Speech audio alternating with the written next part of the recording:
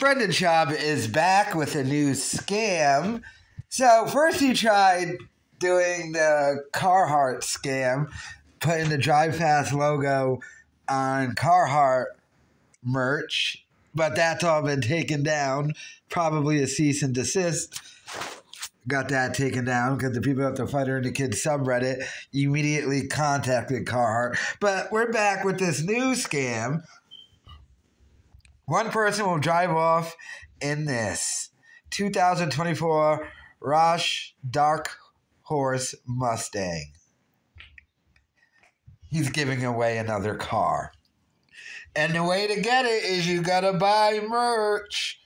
First and foremost, this scam to me is amazing. The last person he gave it to was most likely a buddy of his who just so happened to live in the same state as him, probably a childhood friend. But, I mean, he's giving away very expensive cars. He's in no way, shape, or form making enough money from the selling of the merch to cover the cost of the car. So the car has to be being given away to friends or something.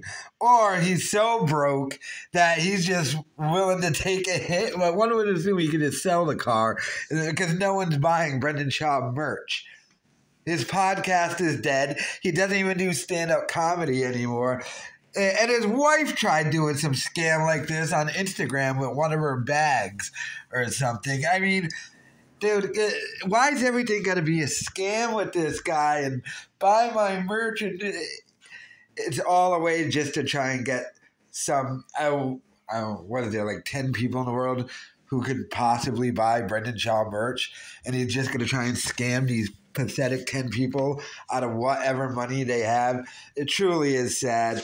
Let me know your thoughts in the comments.